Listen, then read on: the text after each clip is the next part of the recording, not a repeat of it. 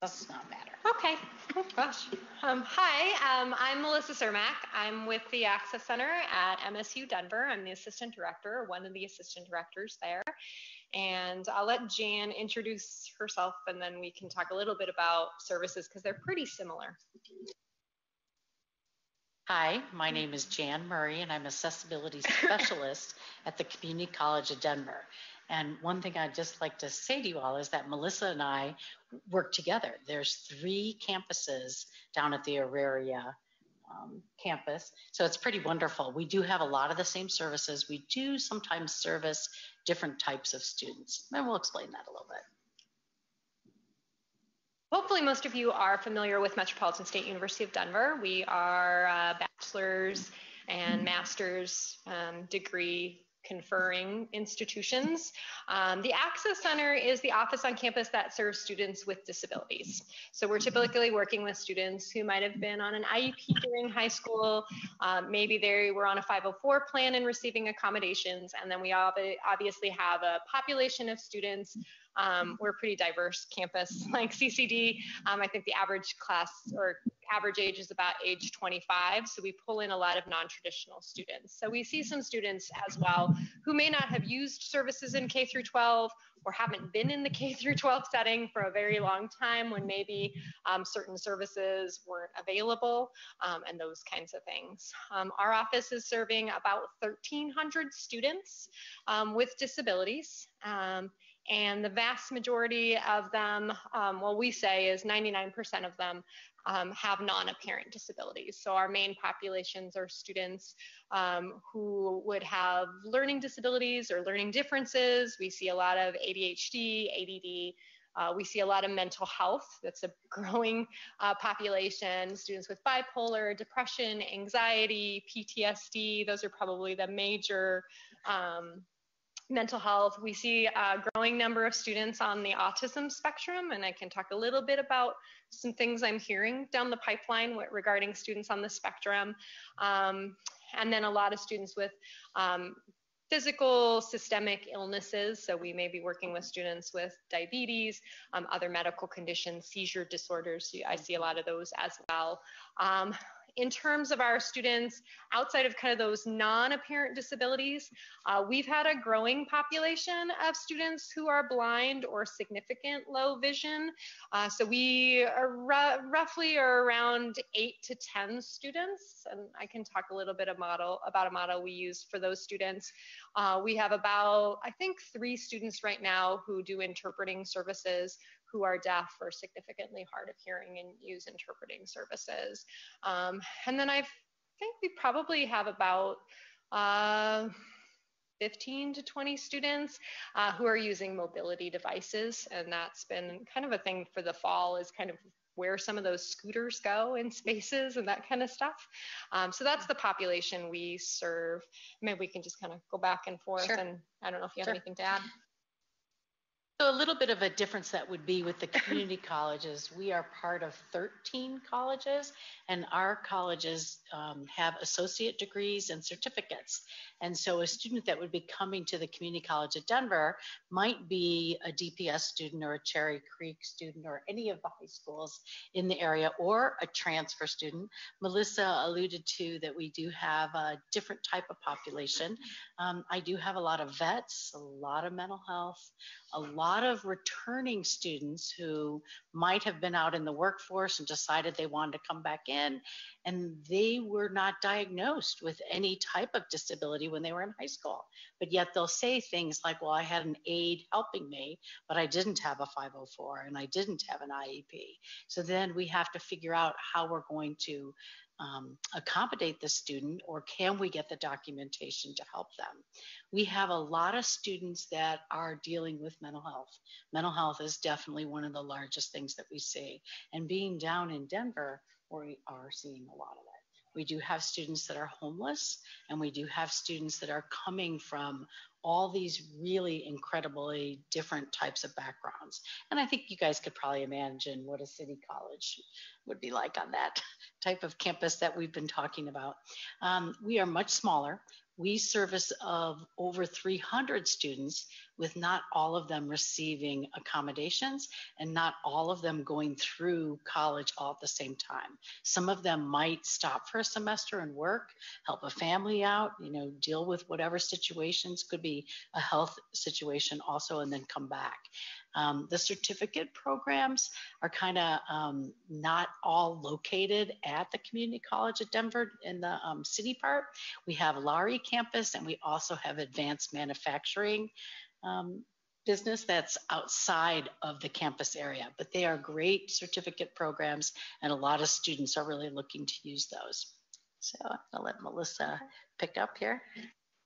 So I'm going to talk a little bit about one of the biggest differences, and Jan does a transition course, and she can talk a little bit about that. And I do a lot of outreach to different area high schools during college nights or any of their kind of programming for particularly juniors and seniors. And one of the biggest points of difference when we're talking about services at the post-secondary level is kind of how you access services. Because when we're in the K-12 setting, we talk with students about how they're typically already identified. They're typically working with a case manager or a support team in the schools. They're having those regular IEP meetings or 504 plan meetings. And so a lot of what's happening with the student is kind of happening without them really driving the car. And when we get to the college level, we're working with adult learners. And so one of the biggest things that we try to stress with students is at the college level, they need to seek out services and self-disclose that they have a disability.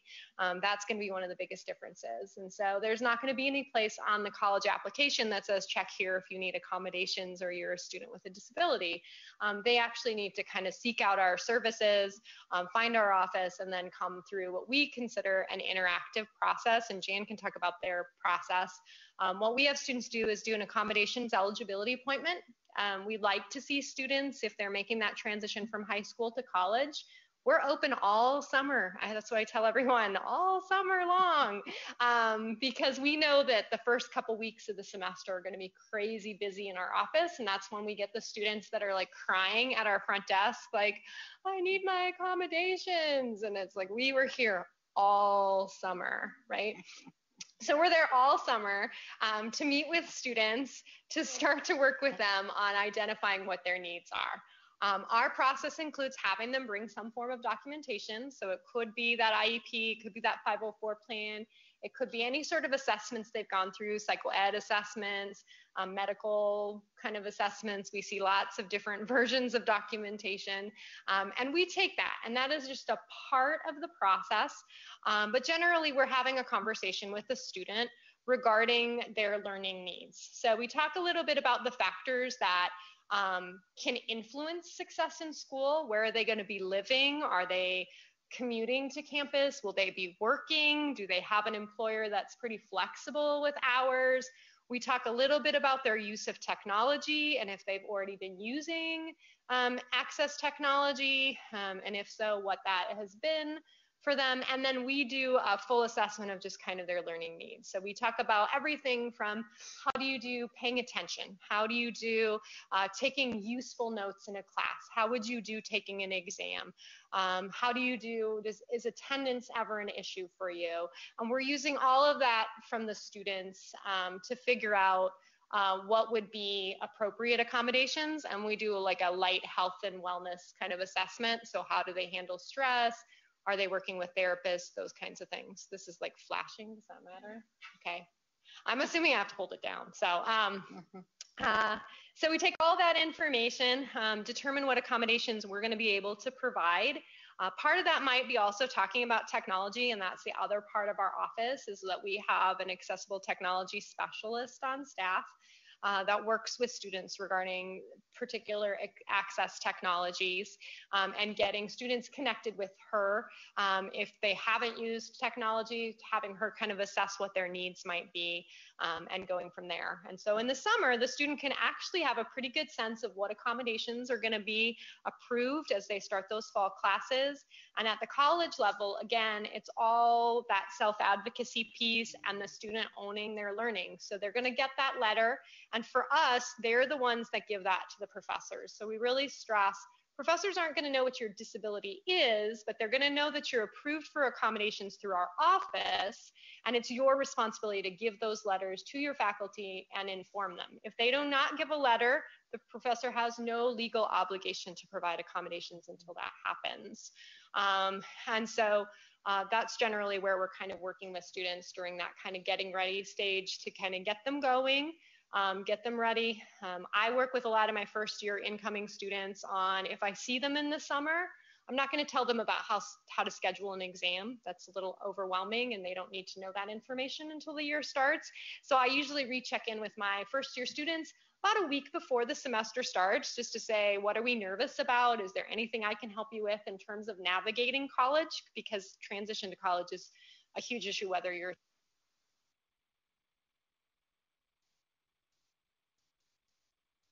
Oh, there we go. I talk too much. And then we're visiting possibly a week or two into the year just to see how was that process of giving the letter to the professor. Were there any questions or concerns their professor had or they had after that discussion? And then from there, we might determine how much they want to work with our office. They do not need they are not kind of forced to meet with their accessibility coordinators. So that's an important part of it. But I've seen that students who engage a little bit more regularly on the front end, I feel like tend to be a little more successful because they have that foundation, they have a place to ask questions that come up for them, and then we're able to kind of address just regular college transition issues. Right now, we're having a lot of conversations about how do you register for classes, which involves a lot of tasks, checking when your date is for registration, if you have any holds on your account, who the heck your advisor is, which like 80% of students don't know who that is.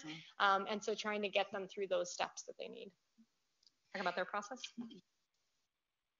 So the things that Melissa just mentioned are very similar at the Community College of Denver. The whole process that she just talked about students having to come forward and do advocacy for themselves, is exactly what high schoolers need to be, considering. If they don't do that, then there's no way that the teachers will ever know that they need accommodations. So that is one of the largest things that I've been working on. I am actually working with another person in Melissa's office, and we are doing a combination class together of Metro State, Community College of Denver, DPS schools, and also Cherry Creek to do a transition class for juniors and seniors.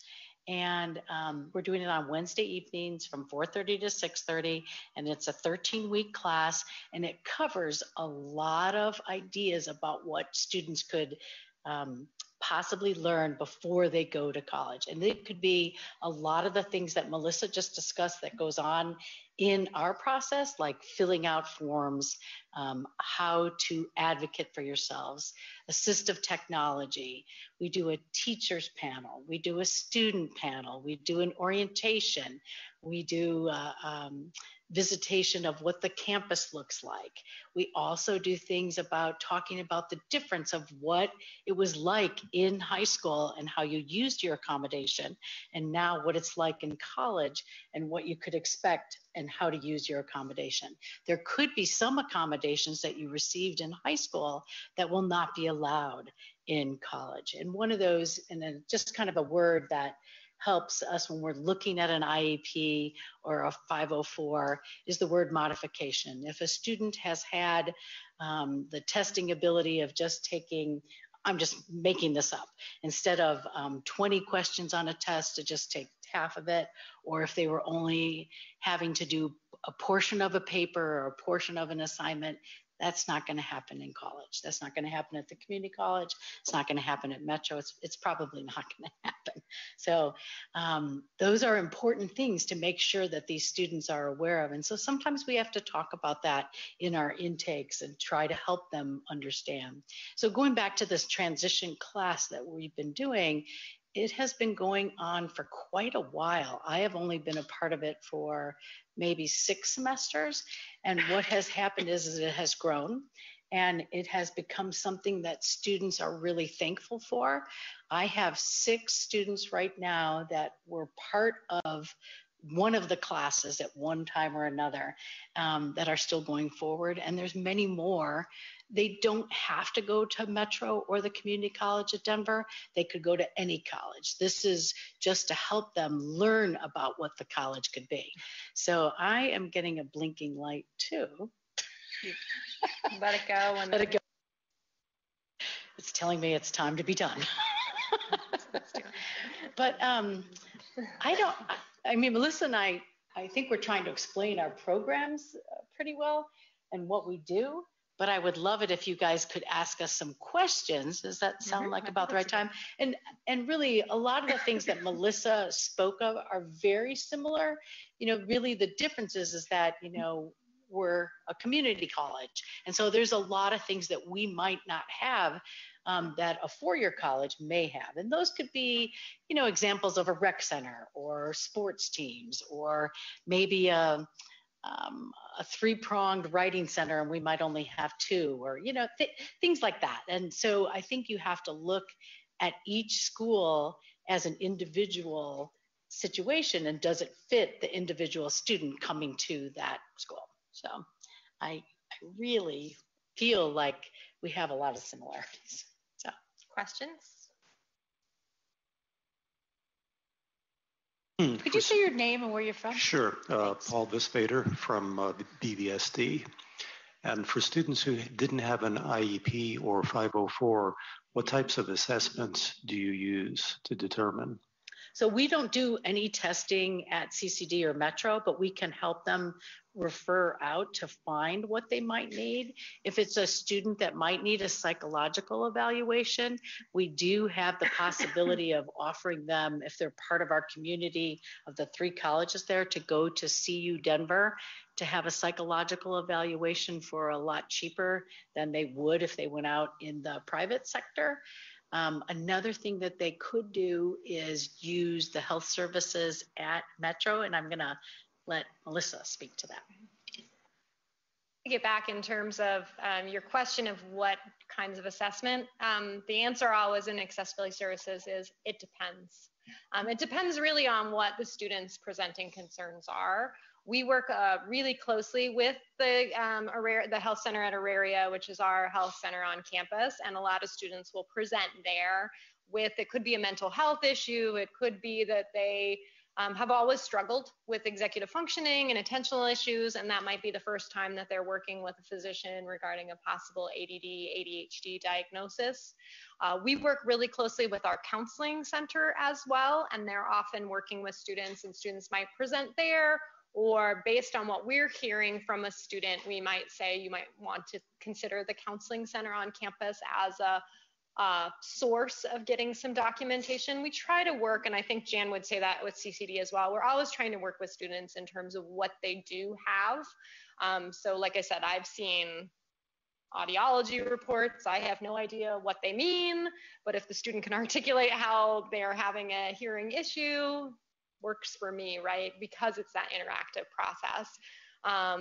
What I would say is that I think it's really important as you're working with students on the transition that they're having conversations with the environment they're considering transitioning into, because I think Jan and I would agree that Community College of Denver and Metro are pretty lenient when it comes to documentation.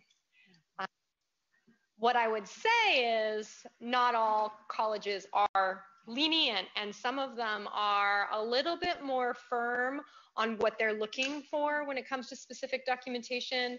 The age of the documentation, this was a big thing when I started at Metro maybe 7 years ago, where it used to be that our documentation guidelines included the documentation must be within the last 3 years or 5 years or 7 years, right? And there was a little shift in terms of accessibility services, I think, to some degree, based on AHEAD, which is the Association for Higher Education and Disability, where they were saying sometimes it seems like accessibility service offices are the biggest barriers to students getting the supports they need, because you had all these students, right, who may not have had really recent documentation of disabilities that were definitely evident, don't change over time, right? Typically a student with autism doesn't stop being a student with autism. The same with a student with dyslexia doesn't stop being a student with dyslexia. But for whatever reason, they were getting to the college level and being asked, like, can you produce some documentation? Can you get reassessed? And what a head said was, you're the barrier. So a lot of people kind of reevaluated that. And I would say Community College of Denver and Metro, and many of our kind of companion schools in Colorado and Wyoming have adopted the AHEAD guidelines to be a little bit more willing of, like, if you can provide us with some information, we believe that we have some clinical expertise to take whatever that information is, and in that interactive process, figure out how we might best serve you without it being too much of a burden on the student. So I hope that answered your question.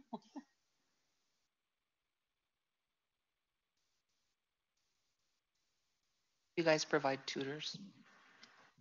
Tutoring is considered a personal service, and I think that that's probably an important area to discuss, because maybe many of your students might be using personal services and might be thinking that that's going to exist at the college level. MSU Denver has a full tutoring center. It's free for all students to use, so they can use that as much or as little as they want. We have a writing center that has multiple locations, and in fact, we have writing center tutors in the Access Center twice a week for students to work with, particularly on writing skills. The math department has a math support lab, and some of the other departments have some resources for students as well. So tutoring is not considered an accommodation at the collegiate level. It's considered a support service that anyone has access to. So we don't provide any additional tutoring. It's not an accommodation. The other area this comes up is personal aids. So students who may need an aid, we've had aids that assist with suctioning and all variety of medical things. The student needs to have and hire their own personal aid, and that's the same with you guys, right? I think she said it's the same. Yeah.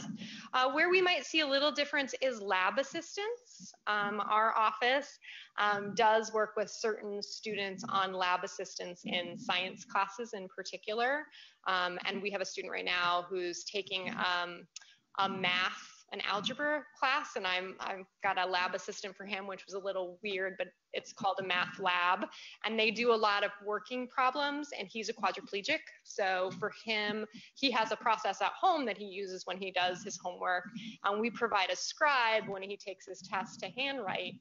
But typically in a lab setting to work problems, that's going to be difficult. So we're using one of our student employees to attend the class with him and just basically be his hands. I've heard that that might be a little bit more tutoring right now, because the student who's working with him was like, I can't scribe his exam because I feel like I might actually try to help him on it. And I was like, well, thanks for letting me know. And we've done that as well for mostly for students who are blind or who have mobility issues in lab settings, to have just someone be their hands or be their eyes in that setting. I'm going to test my microphone. Can you hear me? Yes. Yes? Yeah. Okay, good. Of course, I'm Gloria, and I'm with the Colorado Department of Education, and I'm in the K-12 system, and I'm a senior consultant in secondary transition. So I wanted to just kind of from our side, the guidance we give as we do professional development to high school special education teachers is really exactly what you're saying. So that's good news. We really encourage, because we always get questions, how old do the exams or the evaluations have to be? What kind of testing do they want? And we really stress the importance of going to the school where the student thinks they're going to go to get that information, because it does vary.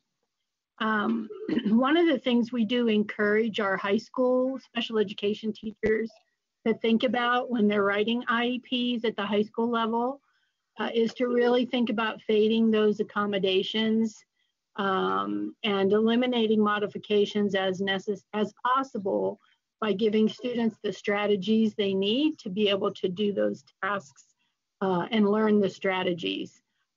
Because what we find in K-12 special education is sometimes an overabundance of willingness to help and provide, 20 accommodations and we know that's not realistic once they take that step into the adult world.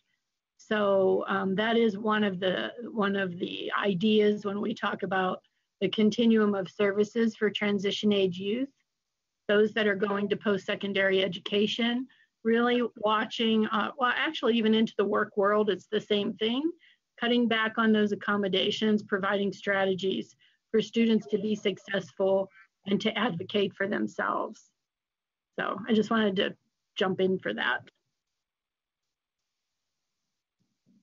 Piggyback on that, one of the main things that people have to think about with the transition is you can determine whether something is an accommodation or a modification by looking at whether it fundamentally alters the course, right, or the requirements for the course. So that's a really important discussion of, can a student use notes? Well, that's on an exam. That is considered a fundamental alteration of the testing experience and what the professor might be going for. So that's one of the things that we're often talking about is, are we fundamentally altering a requirement of the course?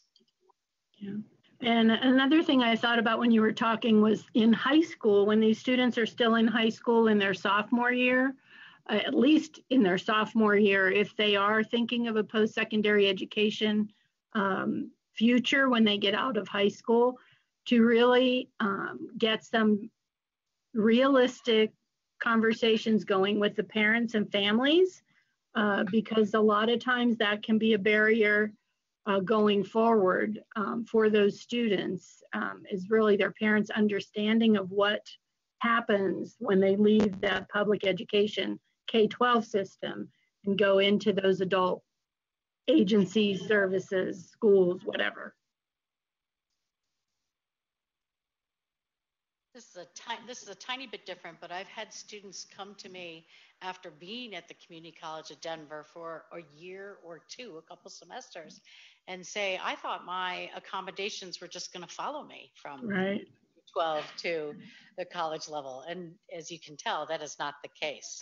And so they might not have done as well, and then realize that, you know, the accommodations that they did receive in high school could possibly help them also. So I have that happen more times than not. And I also think that some students want to come forward from high school and maybe try it on their own and see how they can do, and maybe they do okay, but sometimes they don't.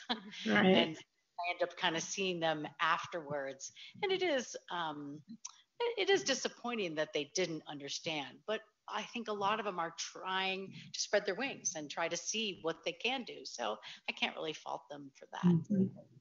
I think one of the realities of the differences between high school and college that isn't talked about a lot, but I did have a presentation by Northeastern Junior College disability services person, and they have a really cool handout that they give that really delineates a lot more information on the differences between the two settings than I have seen by any other organization yet.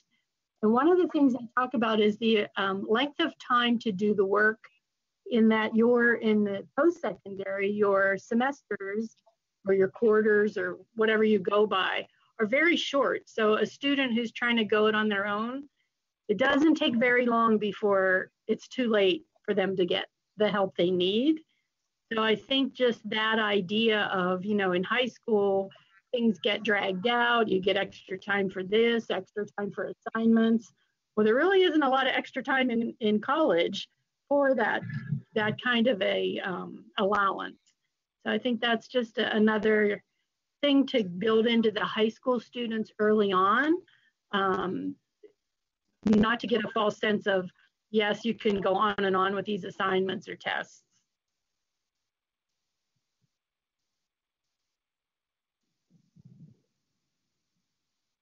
And I'd be happy to share that document from Northeastern Junior College with anybody who wants it. I can send it to someone. You could send it to me, Gloria, and I can make sure that I push it out to the group. Okay. Yeah, it's the gal said I could forward it on, so it's pretty good. Super. So I have a question. I'm just wondering if you could speak to us a little bit about transitioning technologies, the kinds of assistive technologies that are frequently used in the schools? Do you find that there's a similarity or that those technologies transfer over into a higher education environment? Are there recommendations or strategies for our assistive tech folks in the schools to better prepare students for the kinds of technologies that they're going to be required to use in higher ed? So I guess I would ask that question back, because I don't know what kind, because as you know, Colorado, each school is going to have their own limitations of resources, and that goes to assistive technology as well. So I think that one of those early questions when students are freshmen, sophomores, considering post-secondary, where they're headed, is it a community college, a four-year college, and trying to get a feel for what's out there at that time, number one, because it changes so fast. And just like colleges, high schools have different technology. So there is not one standard recommended technology that goes out statewide from the state. It's really all determined at the school level. But I do think that it would be nice if there were like some standard things in the post-secondary setting that could be pushed down to the high school level, so that students would have an opportunity to learn how to use it and become proficient in when it works for them and how to use it before they transfer to the post-secondary setting. Would just give them a little bit of a leg up on that. I don't know if that's even possible though. Well, I'll piggyback on that in terms of, I do think that if you look at the literature, I think one of the things is that there's a huge discrepancy when it comes to learning-based kind of assistive technology, and it's not widely used in the high schools sometimes. When we're talking about more text-to-speech, those kinds of things, we're often seeing students who are introduced to that in college. And that is late in the game, because now you're transitioning, you're trying to manage your college experience, and you're learning a technology that could be a really beneficial tool, but you're having to do that in the midst of every other pressure that you have.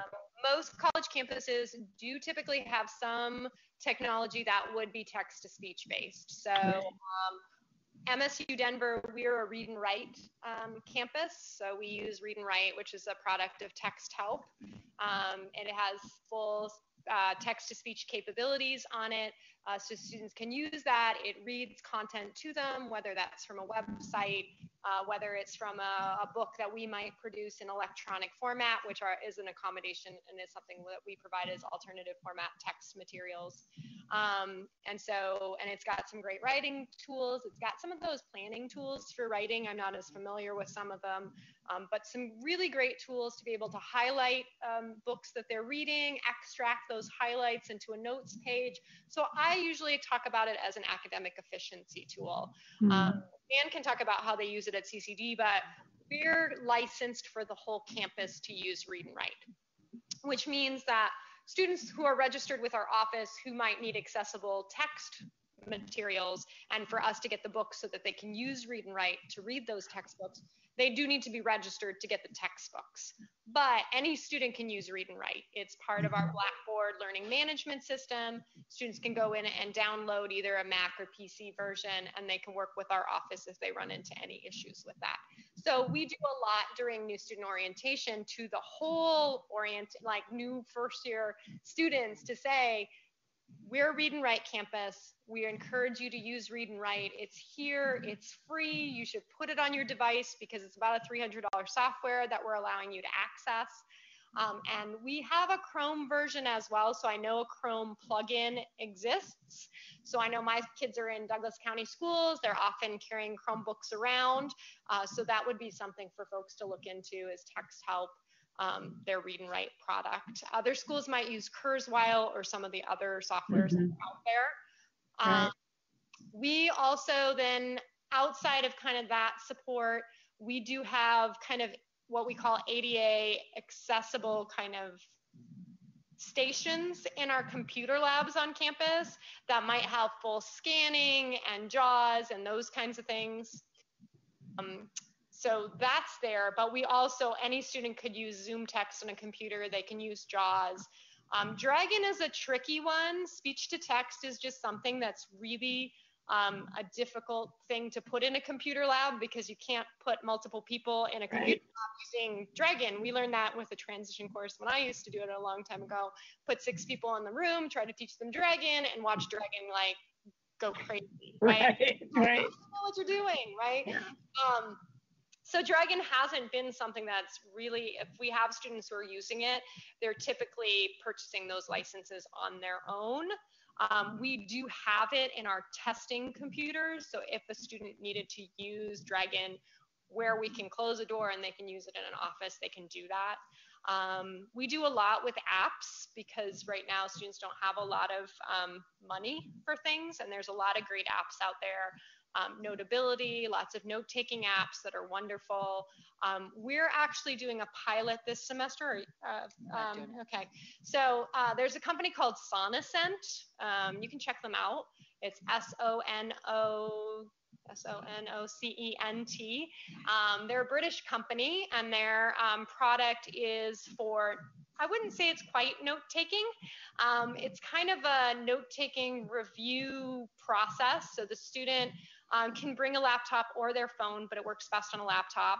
They can upload the PowerPoints for that presentation that day, and then they hit record. And what the software does is it has a box where it's recording everything the professor's saying. It does not transcribe it unless you're a Dragon user and have that. It will do it if you have Dragon. But it actually just bars the sound, right? So the student, the idea is they can designate, if the professor says, you really need to know this for the exam, they can hit a button on their laptop and it'll change the color of those bars to say that's important content. Or if the professor decided to talk about his vacation, they can say not important, right? And the idea that Sonocent is trying to promote is that a student can then go back, listen to the content, they can clean up and delete parts of the audio that aren't important. They can take notes, and then it's all in one location. So we've been doing a pilot. CU Denver uses Sonocent. They did the pilot and went ahead and decided to purchase it. We don't know where we're at with that. One of the comments that I've heard from students is, I think this is like a gateway drug to Dragon, because what they want is, they don't want it just to give them the recording, they want it to transcribe it. Right. And that's where Dragon comes in and makes it a little bit more powerful. So I'm like, it's not gonna happen, we're not gonna get you Dragon. But that's been a new software. And many schools do use smart pens. I think CCD might let Jan do that. We don't get into the smart pen business because that's like, just, you might as well give people $100 and tell them to take your money. Like. So we have a program, a loaning program for smart pens, and I'm not sure we'll stay in the business, as to put it, but what we do is we allow students to try audio recording. And do you all know what a smart pen is? And you all use it maybe with your students. So a lot of students that we met or do meet, might not have access to it. So we allow a semester of them trying it. And we train them, and we also use YouTube videos to do some of that job. We find that a lot of students will go out and purchase this afterwards. We haven't talked about Voc Rehab much, but some of our students come from Voc Rehab, and sometimes some of these tools that we're talking about are things that they can receive also through Voc. I find that the smart pen really does work for students that are note takers and not having computers in the classroom. It does really serve a great purpose. I have tried to use it a few times and found out how difficult it is to use if I sit in the second row or hear my own paper chattering, moving around. But I do think it does work for a lot of students. And so we do have that program going on right now. We probably have about 20 to 25 smart pens that we load out every semester. I'm not sure once all these pens no longer work that we're going to keep going with the program. It's a lot of work to maintain. So, but one other piece, that the audio recording of using your cell phone or your apps in the classroom, that is actually an accommodation. And we try to help students use that. And taking pictures too. Yep, and taking pictures of a whiteboard or a chalkboard or any material that could be on a PowerPoint. So those are accommodations that might be different than what's been being used in the high school. But I do find that if they are using audio recorder as opposed to like an iPhone, I mean, that can work too. So we have some students that are like low tech that want to have audio recording. And I find that this does really work for them. I did come across, I'm just going to tell you this as kind of an FYI, I came across a radiology teacher out at our Lori campus that was videoing herself. So it was captioned, it was videoed, and it was recorded. And so the student didn't have to do anything. I was just like so amazed. So, you know, there are some teachers that are taking upon themselves to do more and more for all students. And that was just one example that I just had to throw in because I was really surprised. One other thing I would like to say is that we still do have a volunteer note taker program. It is successful, but there are moments that it is not successful. So if your students had been receiving notes on a regular basis, we try to keep that going the best that we can. Let's just bring up some of the possibilities though, like a student could, that's a note taker might not come to class, so then maybe there wouldn't be notes available unless there was somebody else that took the notes. I mean, there's things that can happen to make the note-taking program not work as well.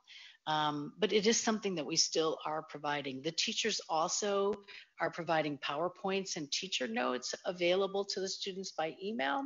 And one thing Melissa did touch upon, but I just kind of like to bring it up, is that each of our colleges have data management systems. They have Blackboard and we have D2L, and that's something students need to learn to use. And so hopefully your high schools have something like that so they're at least familiar with doing emails and Dropboxing assignments. Those are all things that really would be helpful once they get to college. Thing just about that is making sure that they're using the technology they have. I know I have a sophomore and he barely checks his email. And so it's a really important lesson that, like, yes, texting is fun, but the rest of the world in professional communications and in particularly post-secondary college kind of environments, we expect that students are checking their email, and I try to stress that to students. If you're not checking it twice a day, then you should be. So that should be the real, like, that is a big point of that. And piggybacking off of what Jan said is everything has moved online. So you don't go in and talk to an advisor and then they sign you up for the classes. You go in, you talk to an advisor, they give you suggestions, and you go home and you sign them online. So students have to navigate multiple systems, and so it's good for them to be as comfortable as they can and have some experiences with all of the different tools. And that includes also just, we see a lot more faculty that are using third-party, like, publisher instructional materials. So if you're familiar with, like, the Pearson products, like my Stat Lab, my anything, like my bio, Mastering Bio, they're a little bit of an accessibility nightmare, but they're the reality of education in America today, is that a lot of students are going to class and then are expected to do a lot of learning in these online platforms. And where our offices get involved is when those are not accessible due to a student's disability, and then it's not really a fun discussion, but we're the ones who have to have those difficult discussions about access for all students.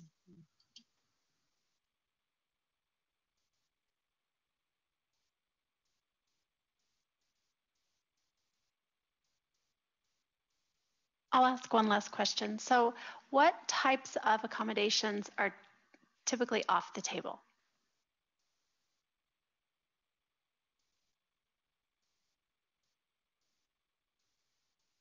When I use the word modifications, that's usually under that category. I'm not sure that you're hearing me. Are you hearing me? Okay.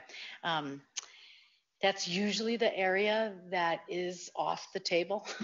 and I gave the example of the chapter books or possibility of giving a lesser assignment or a lesser test. That is not going to happen. What we can do, though, is if a student is taking a math test, we can what we call chunking the test and maybe do it in 2 parts. It just depends on what the student's disability was and what they are used to. But let's just use this as an example. Let's say the math test has a true and false section, and then maybe a A, B, C, D, type or all. So maybe they could take those in 2 different places. I mean, just that is one idea to help in that area. Don't know if that's the same thing Metro does, but I do know that we will do that. We also have, our math department has decided to go forward with a formula sheet, which is to help students with memorizing a formula. And it's not necessarily like a note page or a cheat sheet, as it might be called. It's a formula page. And so it's like a processing. It's helping them not with actually doing the problem, but helping them so they don't have to memorize all the formulas.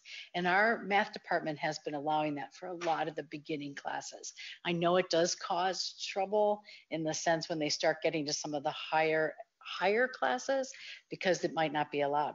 But we talk about it up front with them that this is something to try to help them get through this, but it's not necessarily what Metro's going to do. So I'm going to let.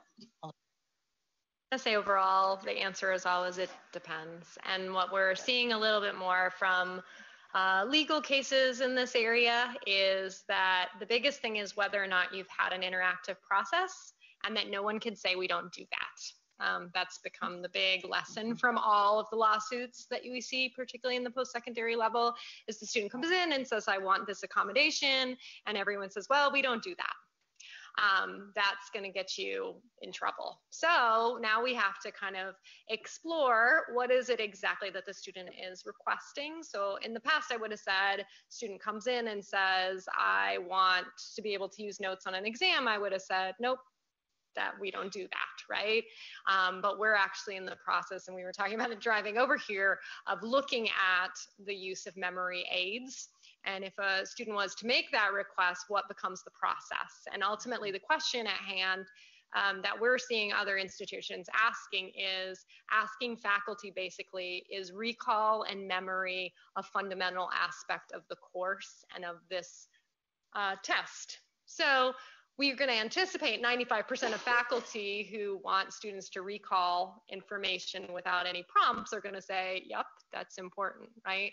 And so once they've answered that, then we are going to have to say, then that's a fundamental part of the course. If the faculty says, well, it's probably okay, they don't really need to be able to recall these formulas in real life right off the bat. They could always use something. That's going to open the door then for a discussion about what kinds of notes or recall aids we provide.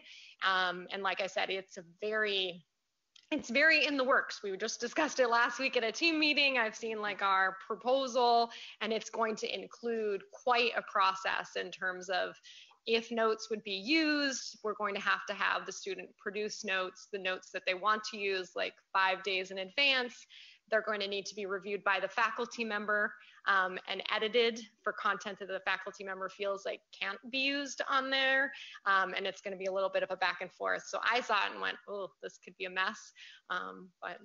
But like I said, I think we're always trying to engage on, is it an interactive process, and are we advocating for students? The other thing I see sometimes is just some ones that I don't even think of as accommodations, and that would be like, student can use advanced organizers, or we see some that are like writing out like organizers for papers.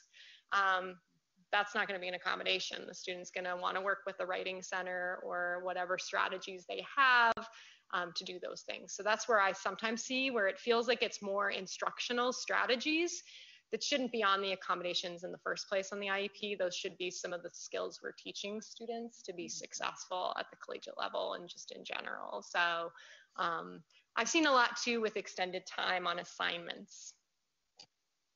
We don't typically do extensions on assignments, but we do have a process, and some students are approved for deadline extensions, but it needs to be very specific. And I usually have conversations with students about that, particularly when anxiety, ADHD, attentional issues are on the table. How does extending the deadline help you when ultimately we're working towards that final day where everything has to be done? It may not be in the student's best interest to kind of assist them in getting in trouble. So I have a follow-up question, and it may be redundant. You may have already answered it based on the tutoring question, but if you have a student who maybe needs help with organizing a long-term project and figuring out when they need to have what done by when, are there services for that? Yeah, so I work with a lot of my students, so if they've expressed a need for some sort of executive functioning, planning, time management, organization, I always invite them that I'm always more than willing to have them come in, and I do follow-up appointments with my students, like 30-minute appointments. Some students want to see you every week. Some students, it's kind of more piecemeal, but I'm always willing to work with a student in that way. We might also connect them, particularly if it's like a writing assignment. Our writing center is really good about every part of the writing process, and that includes like a student can just go in with, this is the prompt and I don't understand it, and just sitting down with a writing center tutor for an hour-long appointment 1 week to kind of clarify what the prompt is, start to generate some ideas, and then they can come back for another appointment. So I think sometimes it's just trying to get students to really be more proactive and not wait until the last minute on those things. So, and that's a challenge, right? Because I'm a parent, and like I said, I've been trying to say just a couple pages each night of AP Human or AP European History would really help us, so you don't look like you're crying in a couple weeks when you have like 20 pages to do the night before and a lot of other things. So it's just good executive functioning kind of practice with students right now, or what are the strategies to learn that chunking, and then seek out resources to help them with it. Pretty similar at CCD. I think the biggest thing is that if a student knows they need help with something, it's them having to ask. I mean, we do in the intake find out a lot of information, but there's a lot of uncovered information. I think what I end up working with the most with all students is time management skills. And I think I heard somebody talk about that. I think it was you, about the Northeastern College. We work with that also. We have some forms that are paper and electronic to help students learn how to use their time wisely. And we've come up with some formulas. I think the Department of Education helped us with those, to say that 1 credit hour is like 3 hours outside of class. And depending on your disability, you know, there could be more time. And how does that look? Do you have a job? Do you commute? Do you sleep extra long? Do you do any other sports or clean your house or whatever you do? Include it in there and try to help them plan their time. Maybe not taking a full schedule, you know, thinking about that. So I think I do the same thing as Melissa as far as that goes, but I think for some reason it seems to be more in the time management area than anywhere else. So thank you. No one asked about parents in the process, and I guess we just want to stress, I have a slide that I use when I do transition that's like who has the roles, and they all have bullets, but I never pay attention to any of the things bulleted under each of my columns, because it's more important the columns, which are the Access Center is responsible, right? We're assisting and improving students for accommodations. We're helping to advocate if those accommodations, the students are having a hard time with a faculty member getting what they need. The next person in that is the student. At the college level, students are responsible for scheduling accommodated exams in advance. We have a 3 business day policy where you have to actually schedule all your exams 3 business days in advance. Now, if you were really on top of it, you can actually schedule that right off your syllabus dates at the beginning of a semester. Get everything scheduled. That's what I tell students. Get everything scheduled. And I even sit down and help them do that if they wanted to, so that we just have them and we don't have to think about them again, and those kinds of things. But they're also responsible for letting us know if they need a note taker in a class. They're responsible, depending on different accommodations, of actually doing some work to get that accommodation. So that's really important. And the other person that's responsible is the faculty member. But I always point out, like, I don't have a parent column. So, but all of our offices are fine with parents coming. We do informational appointments with prospective students that are looking at Metro and want to bring in an IEP or just talk about what we might provide, and parents can definitely come to that. We have a lot of parents that come to the first appointment with their soon-to-be college first-year students. We prefer, if they come to that, that they let the student do all the talking.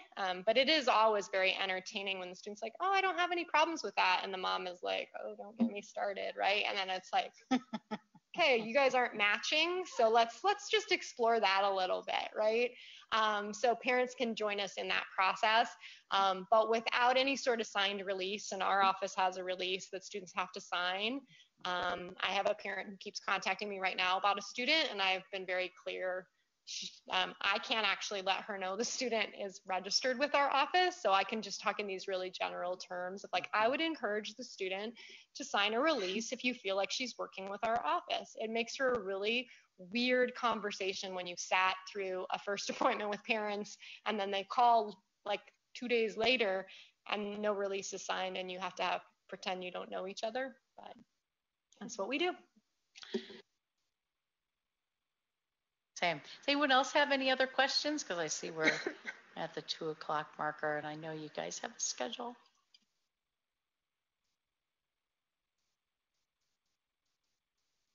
Talk about expectations that parents have as well, because you might pay the bill, but you don't have access to any grades or anything without your student signing releases with the institution. That's called FERPA. So that's another kind of thing. I used to do parenting college students when I worked at the University of Buffalo. I do a presentation on that, and one of them is just really being clear as a family and with parents, between their parents and students, on what the expectations are for college and performance and grades and information and those kinds of things as well. So, and if I could just 1 second just to clarify, because that's really important. In the K-12 system, as parents have the educational rights over the child through age 21 when they're in the public school system.